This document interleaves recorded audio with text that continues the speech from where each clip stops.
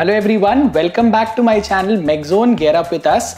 आज हम लोग यहाँ पर एक ऑफ द बीट टॉपिक आप लोगों के साथ डिस्कस करेंगे और वो टॉपिक ये है कि what should be the ideal trades और ideal characteristics of a successful student. एक सक्सेसफुल स्टूडेंट के 5 इंपॉर्टेंट कैरेक्टरिस्टिक्स या क्या कैरेक्टरिस्टिक्स होने चाहिए, ये चीजें हम लोग डिस्कस करेंगे अपने इस वीडियो में। तो वीडियो को स्टार्ट करने से पहले जल्दी से इसे लाइक कर दीजिए, चैनल को सब्सक्राइब कर दीजिए और बेल आइकन को भी प्रेस कर दीजिए। आप लोगों के लिए हमने एक नया सेक्शन शुरू किया है अपने चैनल पे, दैट इज जॉब अपडेट्स का। तो आप अपने बाकी ब्रांचेस के दोस्तों को भी बताइए हमारे चैनल के बारे में, क्योंकि यहाँ पर ना ही सिर्फ mechanical but electrical, CS, IT, electronics सभी ब्रांचेस के लिए जॉब अपडेट्स अब हम लोग ने स्टार्ट कर दिया है। तो आइए स्टार्ट करते हैं इस वीडियो को।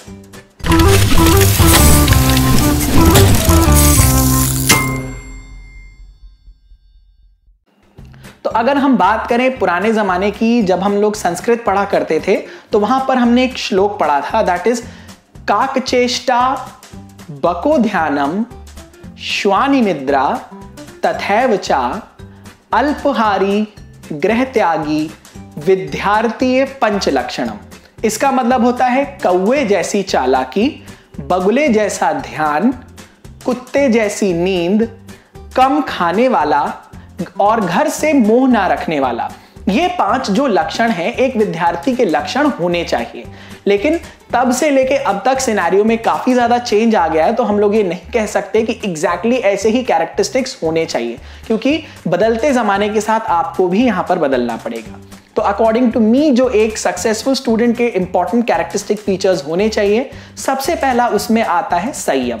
संयम मींस पेशेंस। तो patience is the virtue for attaining any type of destination. किसी भी डेस्टिनेशन पर पहुंचने के लिए आपको पेशेंस रखना पड़ेगा, क्योंकि अगर आप पेशेंस नहीं रखोगे, आप बहुत ज्यादा एकदम एंटिसिपेट करने लगोगे चीजों को, बहुत ज्यादा एंथुसियास्टिक हो जाओगे। मतलब किसी भी चीज में ओवर एनर्जेटिक होना और किसी भी चीज में अंडर एनर्जेटिक हमें नहीं होना चाहिए। We should have patience. Patience रखिए एंड वेट। थोड़ा सा हमें वेट करना पड़ेगा, क्योंकि जब सही समय आएगा तभी आपको अपनी मंजिल मिलेगी, ना उससे पहले मिलेगी और ना ही उसके बाद में मिलेगी। ये चीज आपको जरूर से ध्यान रखनी है। तो पेशेंस हो गया हमारा सबसे पहला एक इंपॉर्टेंट कैरेक्टरिस्टिक किसी स्टूडेंट का। सेकेंड कैरेक्टरिस्टिक जो हमारा किसी भी एक सक्सेसफुल स्टूडेंट में होना चाहिए, दैट इज एकाग्रता। एकाग्रता का मतलब होता है दे शुड बी फोकस्ड। तो आजकल हम लोग देख रहे हैं कि फोकस से हटाने के लिए हमारे पास बहुत सारे साधन हैं। We have WhatsApp, we have Facebook, we have Telegram, we have so many N number of sources जहां से आपका फोकस डिस्ट्रॉय किया जा सकता है। तो नॉर्मली लोग क्या करते हैं कि सवाल सॉल्व करते समय गाना सुनते हैं, तो आदत पड़ जाती है एग्जामिनेशन हॉल में आपको गाना नहीं सुनना पड़ेगा। तो वहां पर आपको फोकस रखना पड़ेगा, क्योंकि फोकस अगर आप नहीं रखेंगे तो ट्रस्ट मी कि 100% एफिशिएंसी आप, मतलब ऑब्वियसली बात है 100% एफिशिएंसी तो किसी की भी नहीं होती, एटलीस्ट 50% या 60% एफिशिएंसी से भी अगर आपको काम करना है तो आपको अपना फोकस बनाए रखना पड़ेगा। थर्ड जो हमारा एक इंपॉर्टेंट कैरेक्टरिस्टिक है एक स्टूडेंट का, वो होता है सादगी। सादगी मींस सिंप्लिसिटी।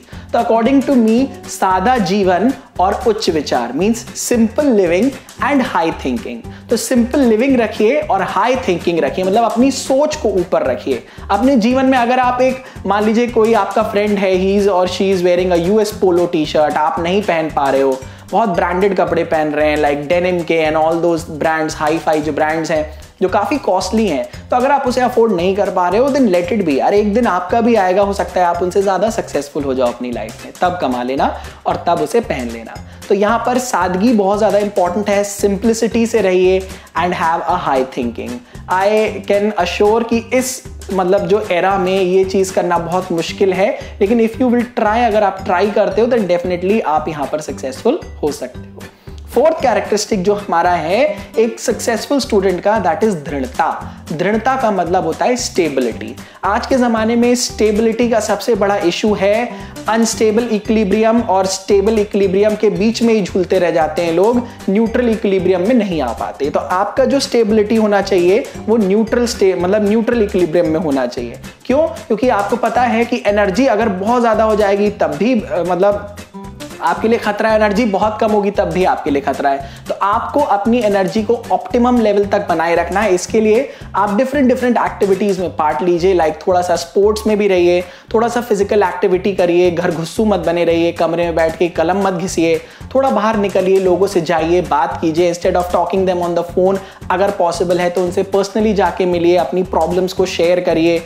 मुझसे भी आप अपनी प्रॉब्लम्स शेयर कर सकते हैं अगर पर्सनल कोई आपका प्रॉब्लम है, एंड इफ यू फील कि आप मुझे बता सकते हो then do let me know, I will help you out.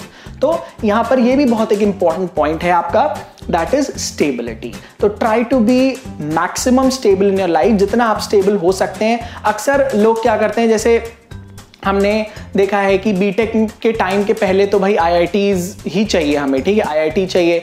अच्छा, आईआईटी रुड़की मिल गया तो भी सही है, खड़गपुर मिल गया तो भी सही नहीं, आपको कॉम्प्रोमाइज नहीं करना है। Try to focus on one thing, ठीक है। एक आप टारगेट मान के चलिए कि हमें ये तो अचीव करना ही करना है। तो यहां से जब आप दृढ़ हो जाएंगे, when you will be stable in your thinking, you will definitely be stable in your life. तो पांचवा और सबसे लास्ट जो हमारा कैरेक्टरिस्टिक है किसी भी एक स्टूडेंट में, जो कि नॉर्मली नहीं होता है लेकिन होना चाहिए, दैट इज सहन शक्ति, टॉलरेंस पावर।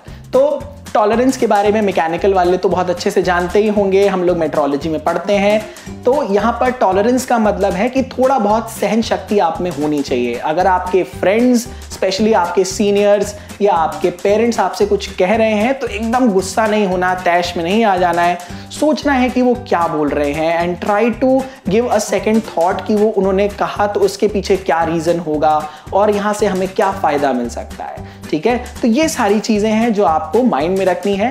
एंड एक सक्सेसफुल स्टूडेंट में नॉर्मली मेरे अकॉर्डिंग ये 5 कैरेक्टरिस्टिक्स होने चाहिए, दैट इज संयम, दृढ़ता, एकाग्रता, सादगी और सहन शक्ति। तो इस वीडियो में बस इतना ही। तो इस वीडियो को लाइक करना मत भूलिएगा, शेयर करना मत भूलिएगा, चैनल को सब्सक्राइब करना मत भूलिएगा, और हमारे जॉब अपडेट्स का सेक्शन भी आप लोग देखते रहिए। हर चौथे पांचवें दिन हम आपके लिए एक नई जॉब लेकर आएंगे, उसका अपडेट आपको देंगे। तो वो डिफरेंट ब्रांचेस के लिए भी होगा, नॉट ओनली फॉर मैकेनिकल, यहाँ पर electrical, civil, CS, IT, EC सब लोगों के लिए जॉब अपडेट्स आपको मिलेंगी हमारे चैनल मेक जोन पर। So thank you so much and bye bye.